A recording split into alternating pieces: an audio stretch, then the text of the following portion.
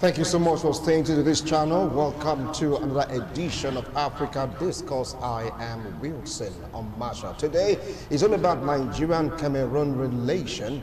Yeah, the attack by the Ambazonia militia on Nigeria borders. Yes, Darius Ishaku, the governor of Taraba State, he has complained. They said this thing started since 2019. He complained severally to the military headquarters. He wrote a series of letters. Nothing was done until recently, when it became too much. You now have to, write again before something similar started happening after some persons lost their lives. Yes, that is where we are right now, talking about what is really happening between Nigeria and Cameroon. Some pundits are of the opinion that this is not the first time it is happening. Some are saying it's been ongoing. Don't forget the Calabar issue, Bakassi issue, and the rest of that. Don't forget also the, how will I put it now, soft targets. You come to Nigerian border, back again to Cameroonian borders, and some of the opinion that, look, this might just be political issues. All right, the Ambazonia militia that are saying that are not the one that attacked Nigerians, it must be the Cameroonian government. But the Cameroonian government has said, look, we are not the one that attacked Nigerian borders. We're able to push them out of our own territory. So, since they are being pushed towards Nigerian border, they need a place to expand, a place to set up camp. That is why they're attacking Nigerian border. So, out of these two comments or statements, which one do you think we should believe? And what do you think should happen to really nip this in the bud or prevent this from happening? Yes, they've been chased out, but will that be the end of the influx of this militia into Nigerian border? Is this a set-up? Who do they want to set up? Who is being set up? Is it the militia that has been set outside Nigerian army will push them back again to Cameroon or decimate them so that Cameroon will have peace of mind? Or the Cameroonian government is trying to make Nigerian government hate the dissidents, so to speak, for them to be wiped out of the equation? All these and more will take a look at today's installment of Africa Discourse. We're here in the studio. I have a clergyman and, of course, a lecturer in Unibend, College of Medical Sciences. Just keep forgetting that aspect, Medical Sciences. Join me, welcome, Honorable Frank Amego. I appreciate your comments. Thank you. It's a pleasure. Thank you so much for coming. Thank you. All right. So anybody close to him, he is a vibrant youth and entrepreneur. He is in the teaching profession, anything business. He's well grounded. He is a human rights activist. Join me to welcome God Sent. Everyone say God Sent. Welcome to Africa Discourse. All right, all right. Let me start up from you, Honorable Frank Amego. This isn't the first time we're hearing about encroachment to Nigerian land by either Cameroonian soldiers, or will I say the militia, you just name it. Somewhere along the line, there's always this rub-off between these two countries. And this time around, Darius complained that, look, since 2019 it's been reported, nothing has been done until some persons lost their lives. That is when the red flag was raised. And that was when the Nigerian military chose to take action. Darius said governors can't do it alone. They're not in charge of the military, not in charge of security, architecture. All this drama that ensued, because last week in the social media, the mainstream media, it was like on news. What is happening between Nigeria and, of course, Cameroon? What are your thoughts and opinions on this? Yes, there's nothing too worrisome that both parties cannot handle. Talking about Cameroon and Nigeria especially. And where I'm saying here is more political than militancy, so to speak. I see the FRA, that's the Federal Republic of Ambazonia, that they are looking for a refuge. They are from the southern part of Cameroon. And the way they are president now, Dr. Samuel Sako Ekoma, the way they try to represent the FRA, that's the Federal Republic of Ambazonia, is such that they are from the southern part of Cameroon, and they have been so oppressed that the relationship between the north and south of Cameroon is not like that we have in Nigeria. The amalgamation that took place between the north and southern Northern and Southern Protectorates. And that was Lord Lugard in 1914. That wasn't the relationship they are having in Cameroon. That there's no written statement. In other words, they have been cohabiting. No legal marriage, so to speak. So that they can choose to be out of Cameroon. And in a way, the way they were colonized, the northern part of Cameroon was colonized by the French, while the southern, the British. So you can see it would really be a marriage that would not stand the test of time. But that forms the background. Then over the years, about 60 years now, that they've been trying to live together, and the southern part is feeling oppressed. No development, there's hunger, there's poverty, there's less development in the south. I'm sure that was all led to the incoming of the republic. They are claiming the Ambazonia Republic. So now they came to Nigeria, which they border several states, from Ebonyi to Akwa Ibom, Cross Rivers, Taraba. This what happened in Taraba now. From Taraba to Borno, they have borders all around there. So, but what was worrisome at the moment is the 11 persons that were killed, including a traditional ruler. And that one is what made the senator representing Taraba South, in the person of Senator Emmanuel Bacha, that's his name, Emmanuel Bacha. It is an alarm that if care is not taken, the territorial integrity of Nigeria will be challenged along that line. So he raised the alarm. And the other senators on ground had to do a minute of silence over the death of those Nigerians. And on my own, I applauded it. But what now baffled me now is what Senator Emmanuel Undome said. He's from Borno South. That what took place in Taraba, and in particular, that is a Takum local government area, in Manga community. Manga community is inside Takum local government. That what happened there would have been a tribal conflict or a communal conflict. He tried to trivialize it.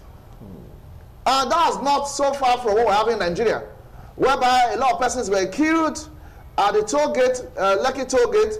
The Honorable Minister of Information and Culture said to Nigerians on 5 different occasions that there was no single life lost. But he said he said so. He did. From what he said there were no proof that life went lost. But now there are proofs. Now there are proofs. Anyway, so I wasn't surprised. Back to what I wasn't surprised at what Ndume said, that it's not beyond communal or tribal conflict. How would you ridicule people to that extent? But why I'm not so bothered that Nigeria's sovereignty is not challenged. They have the 23 battalion of Nigerian Army domiciled in Takum local government area. So if it comes to fire for fire, that barracks could, I don't think you're able to handle it. Okay, all right, I'll come back to you. Please Thank you so much for giving us a solid foundation for this discussion. God said. Yes. Have anything contrary to what he said? Anyway, for me, it's a little bit of a concern from a particular angle. Why the Cameroon government may not be responsible for this. Me, I said, you also need to take into cognizance that when people are fighting for survival like they claim, that's the separatist group, they will be very strategic. It takes a whole lot of strategy to be a successful criminal, so to speak. A whole lot of strategy. Yes, it takes a whole lot of strategic plan. That's the reason when you know much about strategic plan, you will know that success is not something we should be overrating in Nigeria. Success is easy. Character is where the work is. You see, but the point is, it takes a whole lot of strategy. Now, this is my point. You could recall that, I think it's sometime early this year, in April, if I'm not mistaken, there was like a joint coalition broadcast between the IPOB and the this Ambazonia, this Ambazonia, yeah. You know, there was a kind of, they were trying to forge an alliance in the name that they were struggling or they were fighting for freedom against oppression. And when people are fighting for freedom, or when people claim that they are fighting for freedom, they could be very strategic. This could be a calculated attempt to awaken a conflict. Remember, there was a time there was a border conflict between the Cameroon and the Nigeria government. I think that was under Obasanjo, you know. So this could be a tactic to keep both governments or both countries busy among themselves. While they are debating in Senate and trying to busy, then they can continue their plan B. You know, that is number one. So it could be a tactic, like I said, it could be a strategy. But be that as it may be, we need to realize that whether you call it Ambazonia or you call it IPOB, strategic engagement is top on their list. But again, this is my worry. My worries remain two. Number one, if you look at the interview conducted by a very renowned TV station channels in some last week or so, the governor of Taraba, Isaku, said he actually pre-informed the federal government. Possibly there was intelligent gathering. He actually raised an alarm of the need for security before the ambush or before the destruction of life and properties. And nothing was done. That was when he was asked, what are you doing about it? Then he tactfully dodged it and say, security is not under the purview of the governor. Even though you and I know that the governors are taking huge security votes. Do they control the military? You said what? Do they control the military? No, at least. Because that is his main point. He said, look, we do not control the military. No, they don't control the military. I also said the police. And from what he said, he said that is a military, how would I put it now, purview, so to speak.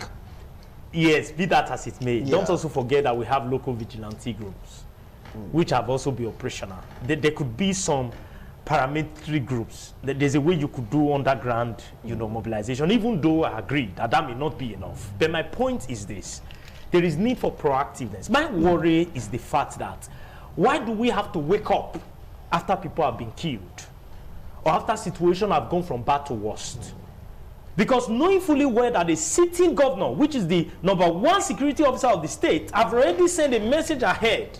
Possibly they have gotten some form of intelligent gathering that something like this is going to happen.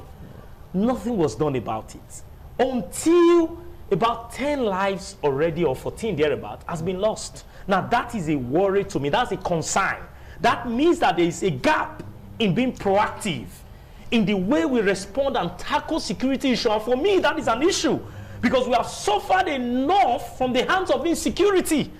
For any power that be, whether federal government or state government, to have an intelligent report that says there's something that's going to happen and you pay, you know, a deaf ear to it, refuse to mobilize until the deeds have been done. That's crying after mercy. But again, there's another area of concern to me, and this is it. Why is it that there's this uprising of separatist group in Africa?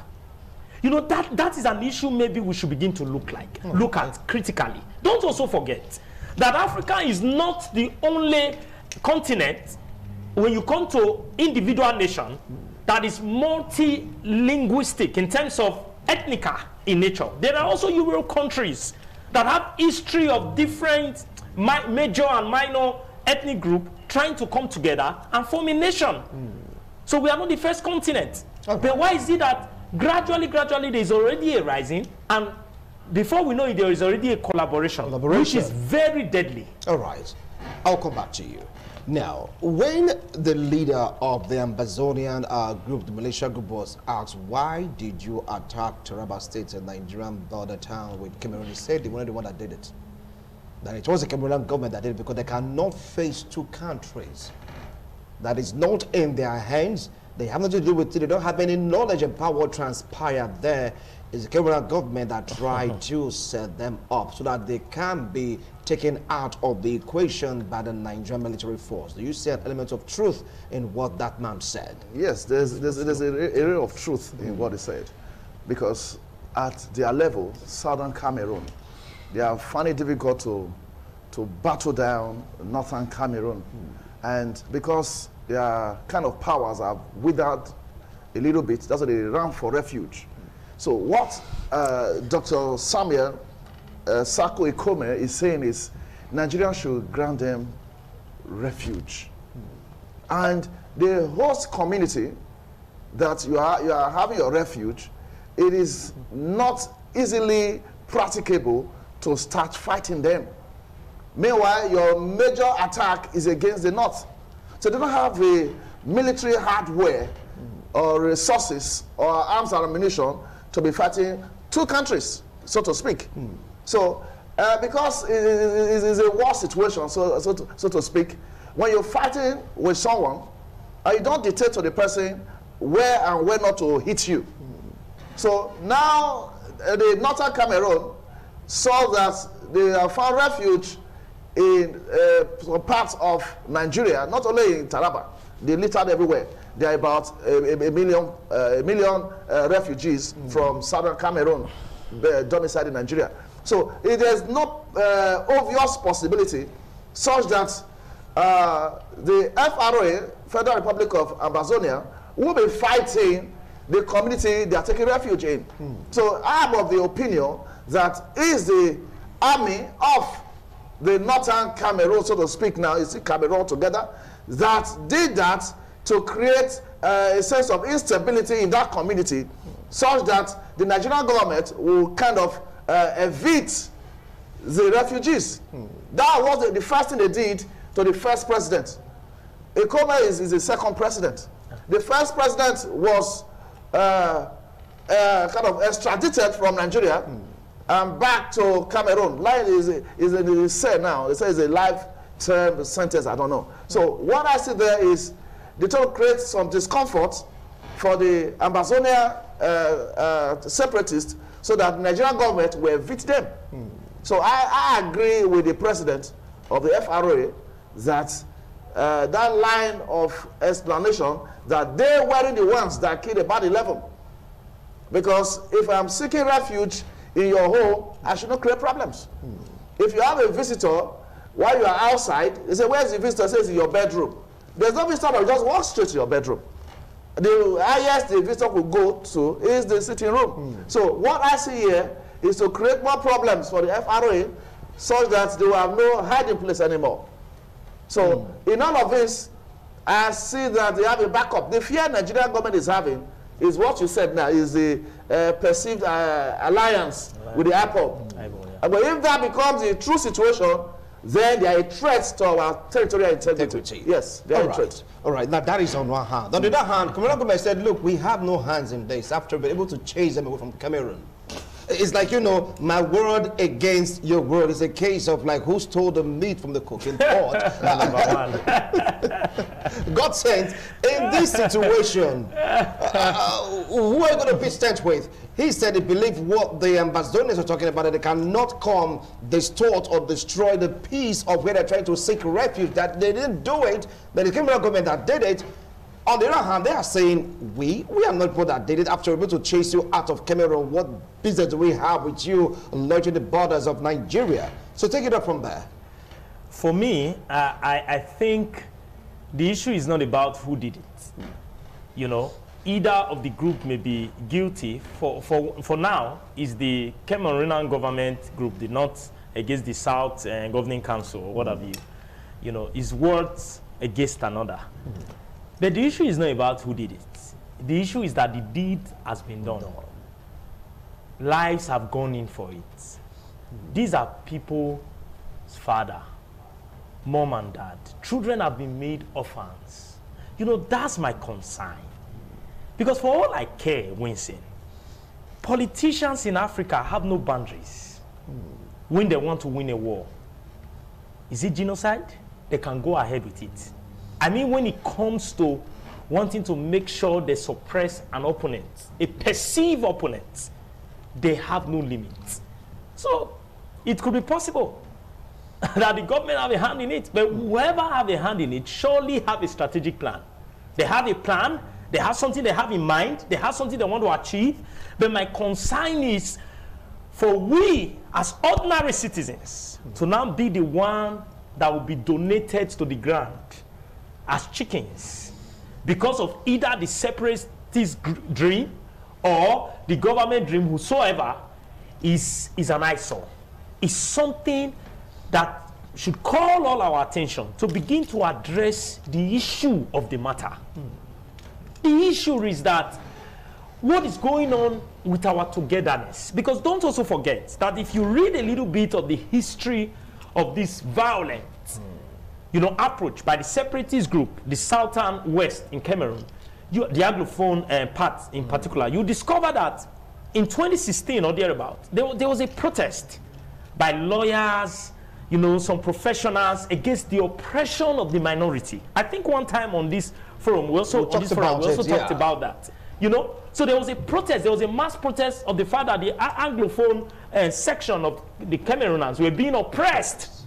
Just something like the cost that the IPOB are trying to, talk about now. So there was a kind of protest, and for them, they said that some of those people that were involved in the protest were maltreated. Some even lost their life in the process. Now, it was after then that there was an escalation. I like to address the root of the matter. What brought about this? And what do we do to prevent a possible reoccurrence? While with people exercising their right within the ambit of the Constitution to protect peacefully, they are harassed unjustly.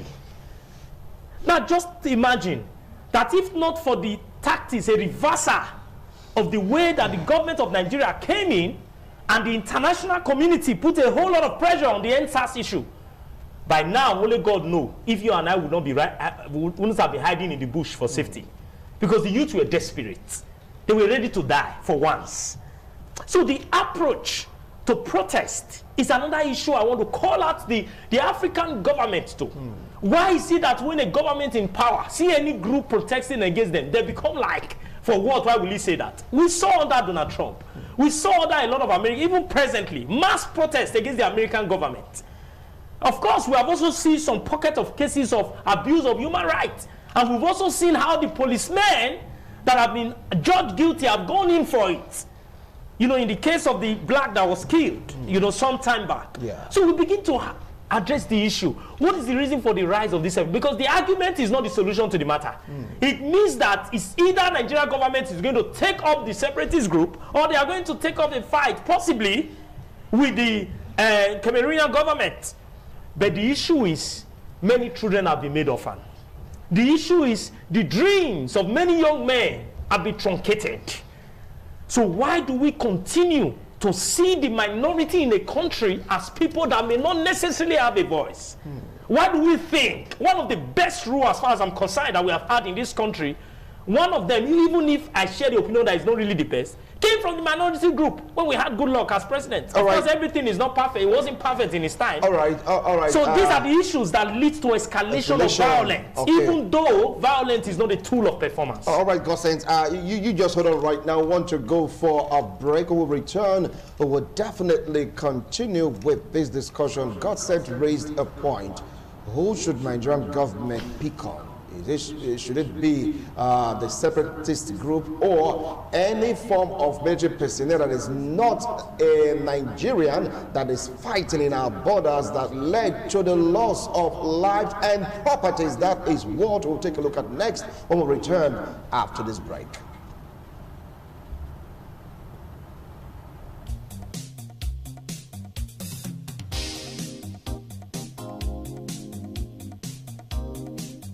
Thank you so much for staying tuned to this channel. If you just joined us, this is Africa Discourse, and we are taking a look at Nigeria-Cameroon relation, the attack on Nigerian border by the Ambazonia, and we're trying to find out ways to really, just try to see if these were prevented from happening again, because more than 11, if not less, lives have been lost because of this, despite the crowd that was shackled since 2019.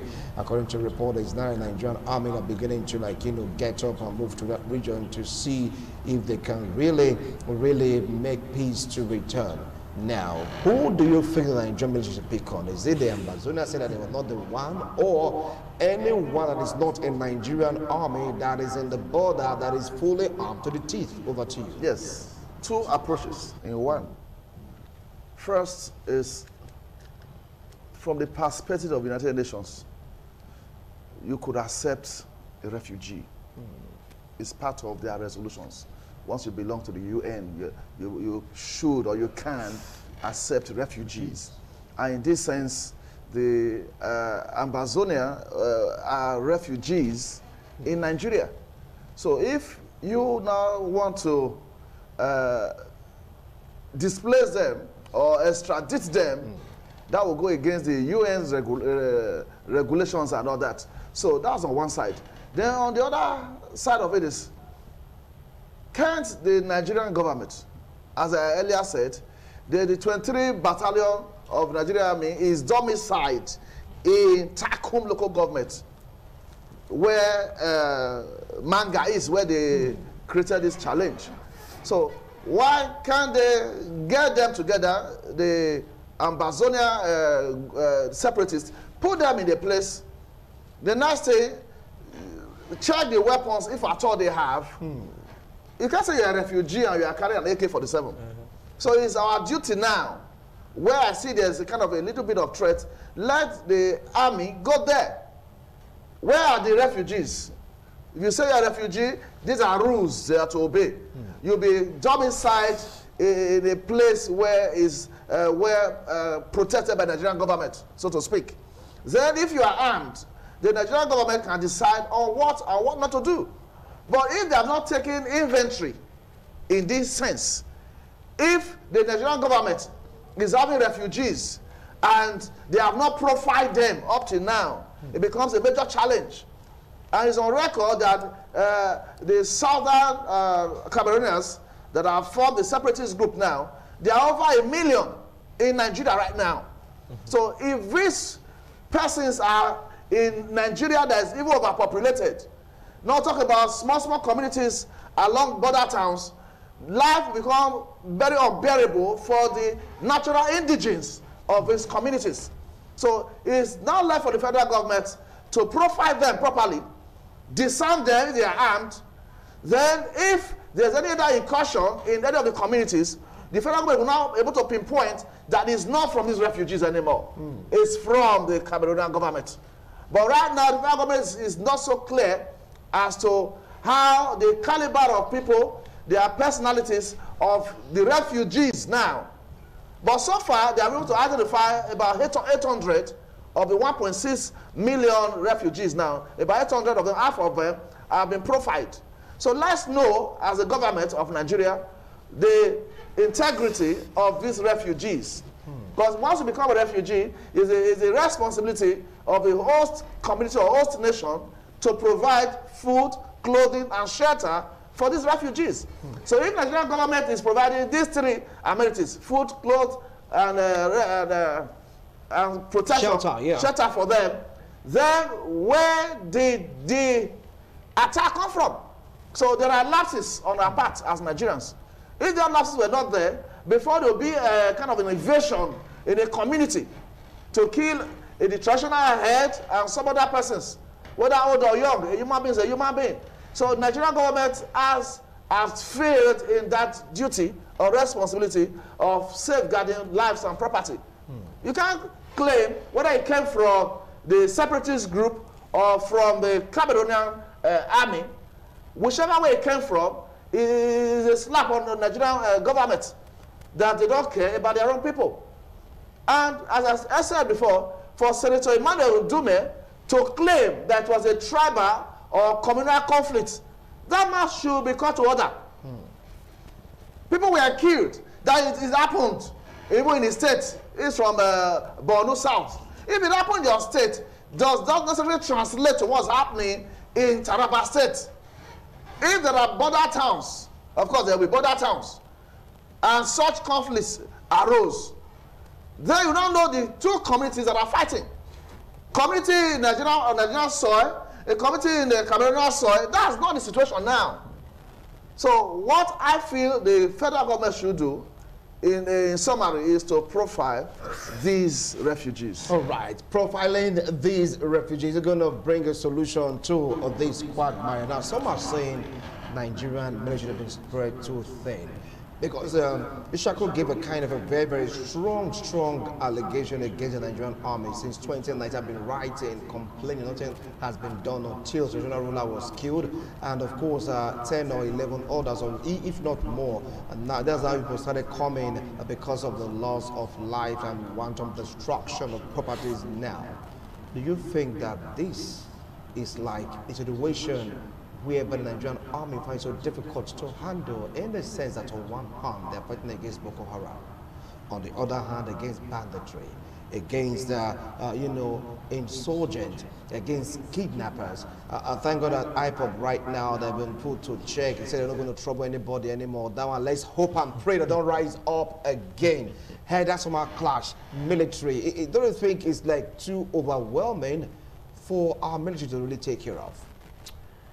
Anyway, well, I want to say that not really. And I also want to say that even though it is quick for the governors to always want to say, we are not in charge of police and military, I'm not always quick to fall for that. That's why I'm always quick to tell them, if you are not in charge, if you always claim, they are quick to always want to use that as an escape route. While that is true, going by the Constitution of Nigeria, we are also aware that a lot of governors have been engaging local vigilante group to do a kind of check and balances. Let me tell you something, Wilson. If you have been looking at our locality... Hold on, sorry for interjecting. You talk about local vigilante group. Can they really stand the might against military militia? No, I'm weapons? See, it is not, when you talk about vigilante group, it's not necessarily until the war, there's a breakout of war. It is for surveillance, for intelligence, for check and balances. Let me give you a little experience of what we are having with the vigilante group. Do you realize that because of this vigilante group in our hinterland, the villages, do you realize that there is a slide down of kidnapping, especially in my locality? I'm not saying kidnapping is not still going on, but there's a little slide down because the presence of these vigilantes alone send a message across, put everybody on check. And if the vigilantes have a good rapport with the police and with the military, there's every opportunity that they will always get this first-hand information, try to report it to the appropriate quarters, while they do little that they can do. So when we talk about having this localized group, it's not necessarily for them to put on the military might and fight. It's for them to be able to abate this situation until it gets out of hand. But again, I want to accuse the Nigerian government of not being proactive enough. This is an issue of lack of proactiveness. Proactiveness, or the workload is too much. It's not the workload. It's not. Remember, doctor was saying that they already have the 23 battalion domicile around that vicinity. But you need to understand one way the army work. They don't work without an order. It is rare for them to just move and start engaging without getting an order. The order must come from somewhere. So who is the somewhere that this order come to? That the state government have been crying out and saying, we have an information about this, and the person kept calm. Have we seen too many people die that we have become callous and sit down in the comfort of our room under an air condition and say we don't care? The highest that will happen is that 20 people will die. Even though it has to do with parents of young Nigerians, maybe if you go to that border, you'll be shocked at how many child of 10, 12, even 5 years that have automatically become orphans just because of a silence that shouldn't have been. So it's not an issue of overload. It's an issue of lack of sensitivity to the plight of the people. It's an issue of a nation that seems to have become callous to an extent that death does not really matter to us. This is not the first time we are having such intelligent report. We have had issues that have happened even in our own borders, where people will tell you that they raised an alarm. There was an information, but no help came. Until they have raided, they have killed. Whatever needs to be done have been done before we gather our siren. And even gather everything and now go there and say, where are they? Where are they? You even go with siren when you are going to fight criminals. You know, you go there and say, hey, where are they? Now, it's absorbed. You know, so we have to begin to call our own, the government, to the need to be more responsive enough. Who are the people in charge of this information? Who have Isaka talked to? Who did he tell and did not respond? A responsive government should call such an army officer to order, and possibly he should face the panel. We should not just look at the waste of life as normal and see another 10, 20 people will die is a normal thing. We should not see blood until we become callous, have a hardened heart to say the worst that will happen is blood. That is being callous. There are too many bloods already on this soil. So I cannot imagine as a sitting president or army chief of staff or whosoever that a sitting governor of a state is telling me, raising an alarm and say, hey, we have an intelligence, there's going to be an attack. I do nothing about it. I sit down. I did not mobilize my men. They are waiting for the war to start first, knowing fully well that when the war starts, it is harmless civilians that will go in for it. And that is the case we are faced with. All right. So it's an issue of negligence. Issue of negligence? Yes, of course. All right. Now, for what is said, this is an issue of negligence. You talked about the persons that the matter was reported to by the governor. They should be called to book. Do you share that thoughts? Bringing them to book, because this man said since 2019 I've been shouting, I've been writing, nothing was done about it until some certain persons lost their lives, amongst them a prominent ruler in that particular border town. Yes, it's quite an unfortunate situation. I'm trying to gather strength to be as emotional as possible. No sooner did I want to gather strength that you asked me to speak. So, the way I see it, for the governor of Taraba State to have written several letters to no avail, he would have seen something. He has his own security outfit. There's no state in Nigeria that does not have a security outfit. They would have given some intelligence reports to him, and in assessing or evaluating the report, that the best solution would be a military approach. I'm sure he thought he had the advantage of housing the 23 Battalion of the Nigerian Army in his domain. He thought so. So his hope was dashed. That's why he cried out. So even if he didn't go to the Chief of Defense Staff or Chief of Army Staff, with that domiciled battalion of Nigerian Army in one of the local government areas in Taraba State, one-on-one, unofficially, would have alerted them. But you have that privilege before going to Abuja to get signals to take action. It would have also learned from intelligence gathering that these separatists are well armed. They didn't just come in as civilians. They have been well armed. He said he wrote to the HQ. Yes. Military headquarters. Yes, separately. They would have been well armed. No well armed. That's why he cried out. If they were just pure, by my own qualification, pure refugees with their clothes, one bunch of plantain, trekking on a single file along one path in the bush, we say, okay, these ones are refugees. So he saw the makeup of the separatists, and he raised the alarm, and nothing was done about it. So it boils down to outright negligence, that lives don't matter in Nigeria. Without apology, nobody cares. Hold on, life. Nobody cares. Life, for the governor. Come on, yeah, where's the take note now? That's the reality. I know you are in Nigeria. You didn't come from southern Cameroon. So I know clearly that for the governor to raise such an alarm, he would have tried to do one or two things, and those things would have failed. And more often than not, we raise alarms everywhere, radio and TV, newspapers, on the social media, that what is every governor doing with his security vote? And here was a case of a man trying to justify the security vote he was getting from the state. He raised the alarm. There's a security threat in our domain. Over and over again, nothing was done about this. So now we can still write off some governors that they are doing well with their security votes. Here is a case study. But unfortunately, the army headquarters did nothing about it. maybe he didn't route it properly. just like what the Chief of Defense Staff said last week, that about the outcome of the panel in Lagos, of the toll gate, Lekki toll gate, that they didn't route it properly, the announcement. Maybe the governor of Taraba State was also guilty of not routing the letter appropriately. The governor never said that. No, maybe, just maybe. Procedures, not once, not twice. Maybe they didn't follow due procedure, maybe. Let's be on the side of it. We always have a defense.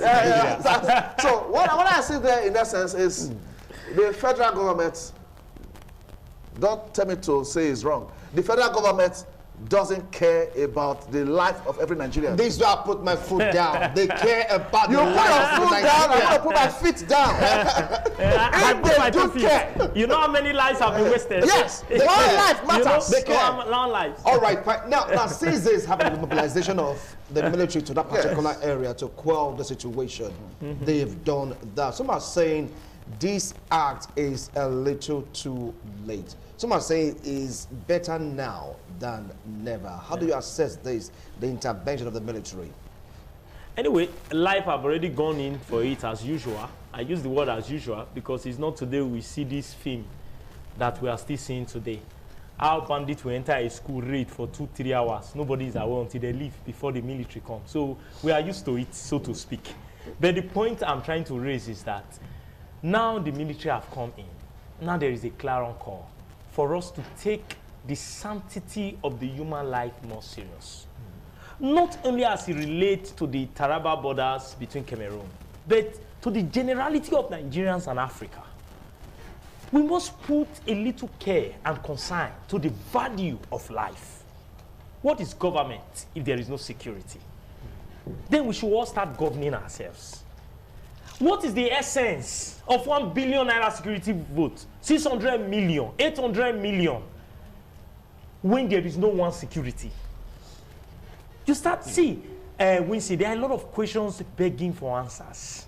Is security vote meant to be divided between political parties or godfathers, or meant to secure the lives of the commoners? What is the whole essence? What is the essence of life? If I can drive out from my house and I'm not even sure that the police on the way cares about my safety, but rather about the 100 naira I may throw to them. They care about your safety, please. They care about your safety. You see, I'm asking a question that is begging for answers, because what you are defending is different from the reality we see on the streets. You are talking as if you are not a Nigerian. No, it says in the studio. Okay, Of course, I'm a Nigerian. You know, but it's different from the reality we see. Now, we are just using this case as a case study, but we have heard of several cases where governors and other people were telling you, I raised an alarm, nothing was done. Even more than 11 lives, we're going for it. Going forward, we must begin to take responsibility for the value and for the sanctity of the human life. The Nigerian government must, as a matter of urgency, put a standby 24-hour security on all our borders between Nigeria and Cameroon, knowing fully well that anything could still happen. Either of the group may be working on a strategic plan to destabilize one another. And when African leaders, whether as a separatist group or as a government leaders, plant, they have no respect for human life. Because I wonder if this was done by the separatist group, what is now the value for the so-called fight of freedom that they are after? If this was done by the government, what is now the value for the so-called human life that they are fighting for? So these are the points. So I think going forward, we must be proactive enough. We must have our toes on the ground. We must be able to convince the citizenry in all the nations of Africa that we care about their lives. You can't read speech and we see a different thing on the street. And you tell me to believe speech. Is it paper or practical? I'm not a lecturer like Doctor.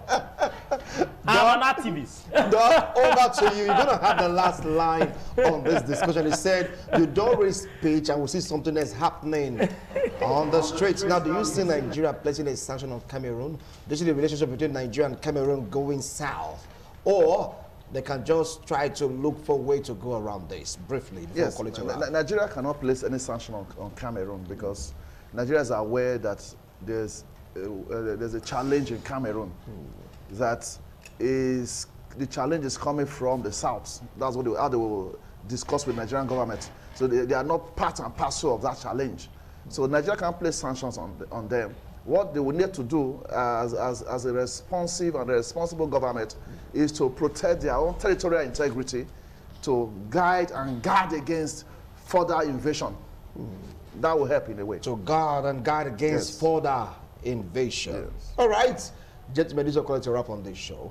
I know we have so much to say, but take a look at the time. Our time is up. There'll be time for us to come again to take a look at this same issue if other things arises, because right now it's like everything is like calm after the death of those persons in Taraba, border town with Cameroon. Let's see if it's been the first of the last or the beginning of something else. We don't pray that that should happen.